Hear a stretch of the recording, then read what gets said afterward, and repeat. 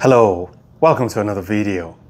I have an integration problem here that at first might look daunting, but as soon as you realize that you could rewrite this expression in another way, then you see that there's actually no work to do. Okay, before we go on, please remember to like this video, share it, and leave a comment in the comment section. If you're not subscribed, please be subscribed. And so, let's get into it.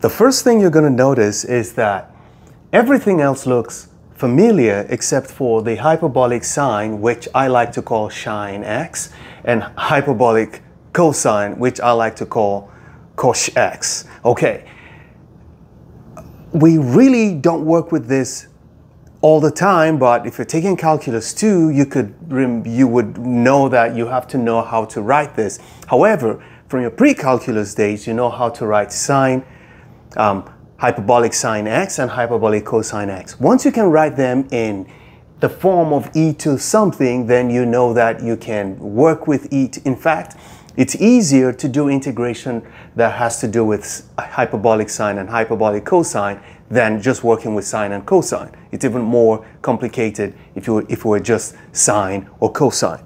So what I'm going to do is we're going to note that hyperbolic sine is basically e to the x minus e to the negative x divided by 2.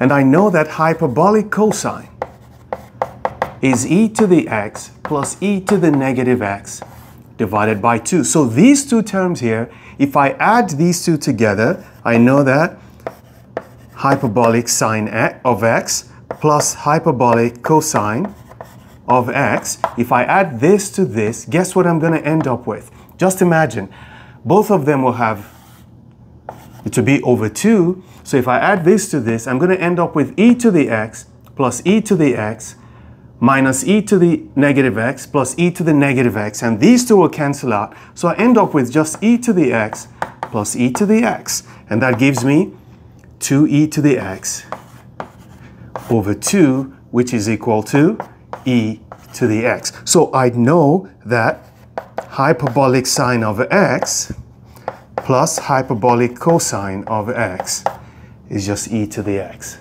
Now, this is just pre-calculus knowledge, and that's what makes this exercise a little bit more complicated. Otherwise, this expression here is the same thing as the integral from, let's move it down, from negative pi to 2 of pi e to the x divided by e to the x dx. This is the same thing as this. And I can cancel this out so that what I have left is equal to, let me put this here, the integral from negative pi to 2 of just pi dx.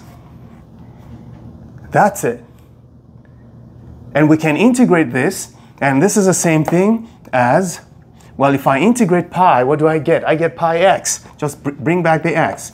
It's going to be pi x evaluated from negative pi to 2. And what does that give me? Well, if I plug in 2 here, it's going to be pi times 2 minus negative pi. Well, that gives me pi into 2 plus pi. This is the integral we're looking for.